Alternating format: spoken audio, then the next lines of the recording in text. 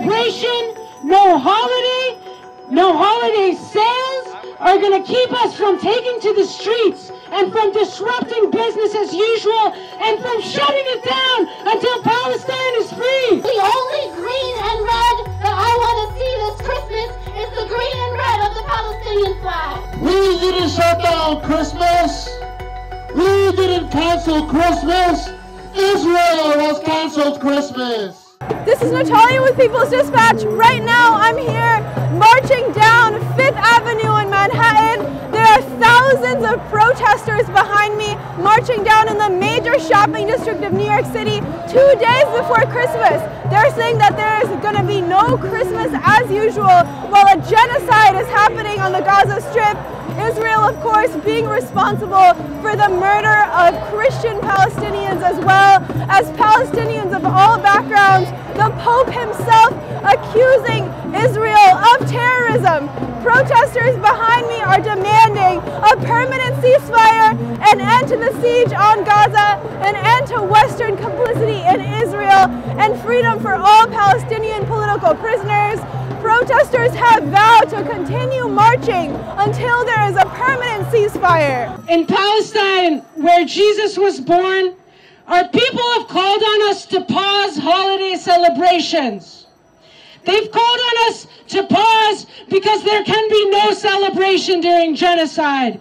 In Gaza, in Jerusalem, in Bethlehem, in Jericho, Christian Palestinians are asking us, no Christmas as usual during a genocide. Christmas is a holiday that celebrates the birth of Jesus on the Palestinian soil.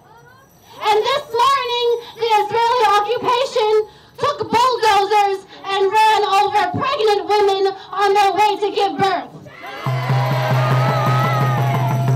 The Israeli occupation only knows how to kill, and they kill in more and more brutal ways.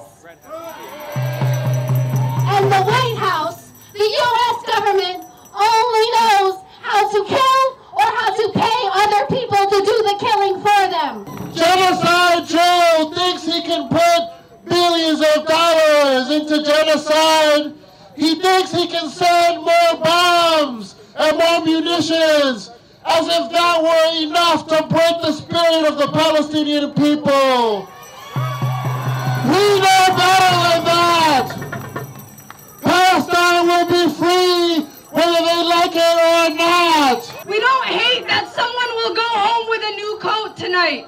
We hate that our people are sleeping on the cold, hard ground under plastic tents with nothing but an old coat. That's right.